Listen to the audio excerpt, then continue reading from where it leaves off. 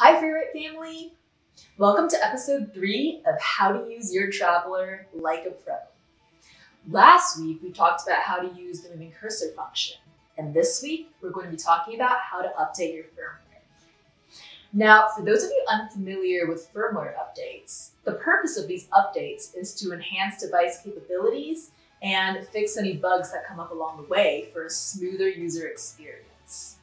We generally roll out a new firmware update every couple of months or so, and this is how we continue to improve the Traveler and Freewrite experience even after launch. To update your firmware, the first thing to do is to ensure that you're logged on to your Postbox account and connected to Wi-Fi. So you can verify this by looking at the bottom status screen here. If you're properly connected to Postbox, your email address should appear right at the bottom here with a solid line on each side. If the lines are broken, you're not connected to Wi-Fi. Once you've made sure that you're connected to Wi-Fi, Traveler will check for new firmware updates every 4 minutes. If a new one is available, it'll start downloading the next time it goes to sleep.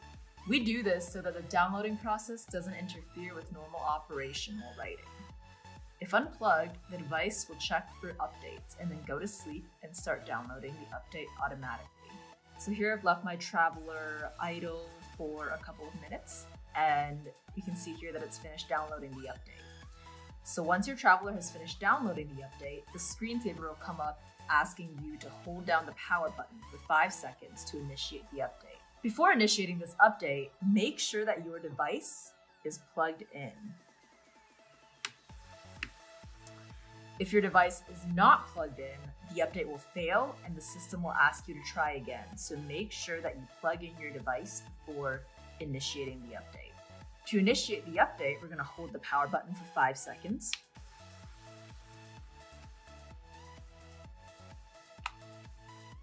And the device will reboot into the installation process. Please be patient, as this can take up to an hour to complete, and that's completely normal.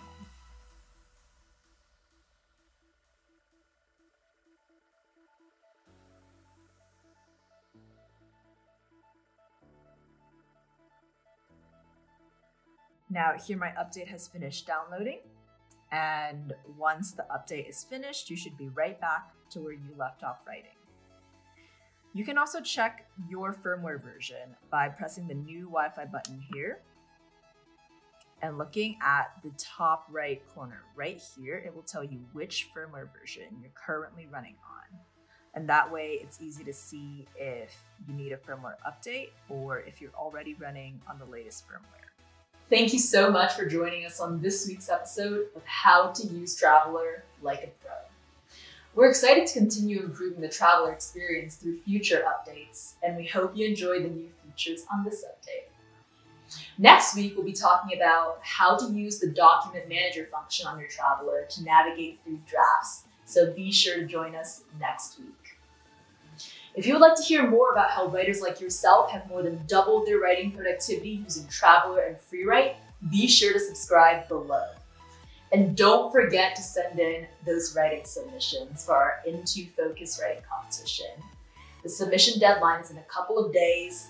The entry fee is $0, so you have $0 to lose, and you could potentially win a $400 gift card to our Freewrite store. Happy writing, and see you next week.